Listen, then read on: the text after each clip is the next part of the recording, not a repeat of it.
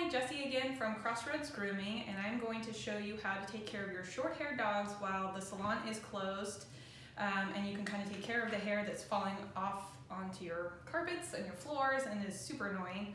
So this is my dog. This is Hank the Tank Williams, and he sheds very much. So you will use this brush. It is a Zoom Groom. It is soft and rubbery, and it has a little bit of a static pull to it, so it helps pull the hair out that's shedding already.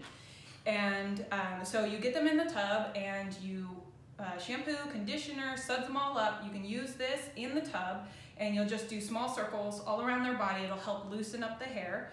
And then once they are dry and the brush is dry, you'll just go back in and you'll just do short strokes, and you'll see he needs a bath desperately.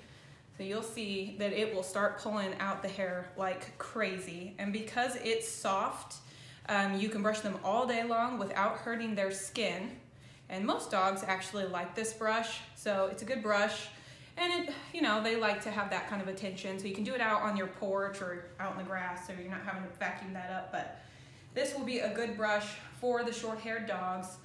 Labs, pit bulls, French bulldogs, boxers, any of those kind of dogs that have the short hair.